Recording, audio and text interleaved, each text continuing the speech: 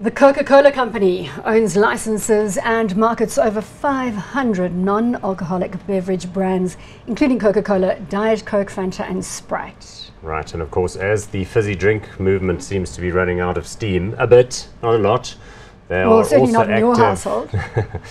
in water. You'd think water would be an easy one to compete with, but of course they've got brands like Dasani and others which are huge margin, juices, Minute Maid, all of that sort of stuff as well.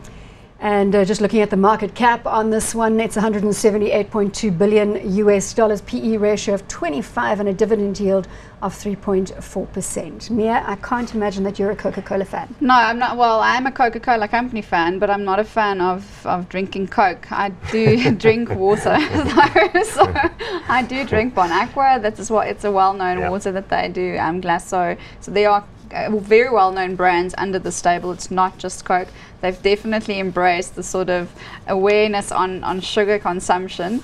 But you know, when you go to the Berkshire Hathaway AGM, you just hear Warren Buffett and Charlie Munger, two of the oldest investors still alive, just saying that they drink copious amounts of Coke and they're still very, very much alive. On that note, let's have a look at the share price graph, Paul, before we take our discussion further. So it's certainly moving from the bottom to the right upwards. So it's had a fairly good 5 years, a little bit softer at the end there. I think there are some question marks. Quite significantly softer in this last period. So the all-time high looks to be about $47 or thereabouts back in April of 2010, according to my notes. So it's currently sitting at 41. So you've kind of come off a little bit. New management, it's of course Atlanta, Georgia based. That's the head office. There's been some talk in the market about a possible next generation merger, perhaps with Anheuser-Busch InBev, or I don't know whether that's just idle chatter. I don't know what you think about that one. What they did do is they bought the bottling business in Africa from Anheuser now. And what they said, I read the small report on that, and they said that they're going to keep that aside, just wrap it and keep it ready to sell it off again to people who focus on the bottling. So we're not looking at a merger in It doesn't seem like it. They bought it over. Anheuser didn't want it anymore, and they sort of want to secure the bottling. But the model is, of course, that they typically don't own the bottlers. They have JVs with the bottlers. So they want to sell that off again. Is this a buying opportunity, just having a look at that share price graph? Well, I think that the price has sort of moved sideways now for a bit, and it doesn't look as expensive as it was in the end of the previous year. So I think it's a company that will probably still keep on making money over the longer term. They do evolve. They're not stuck with Coke, and that's the only thing they do.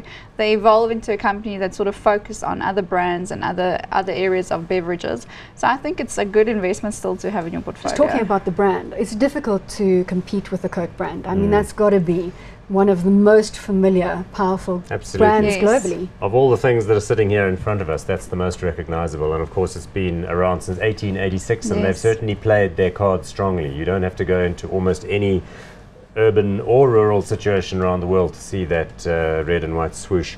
Having said that, hot or not, there are a couple of extras. We haven't even mentioned the energy drink movement. Yes, that's an interesting one. Big movement, and are Coke capitalizing on it? Through their part ownership and joint venture with Monster Beverages. So that's not the market leader, Red Bull is, but they are very active there. I have to say, as a punt, and I mean, I don't drink Red Bull all the time, but I would not have survived this week in Davos without 6 Red Bulls. Well, I can tell you, through my debates. When you compare the six per day. I had 5 debates. Wow. And the mental stimulation that a Red Bull gives you is enough to focus on a variety of topics over a week in the snow. Bronwyn, you should really try Monster. The taste is superior to Red Bull. I don't drink them either, but I have tasted it, and it's much nicer than the Red Bull I'm going to give but I only do this in that particular week. So next year I'll try Monster. I don't know. I'm going to go not hot on Coke. I just think that in terms of the sugar content, that thing's going to gather momentum, not lose it. And I know that there are many countries in the world that couldn't give 2 hoots about sugar and sugar consumption, but it just feels to me like a big, enduring kind of thing where people want to cut down on that.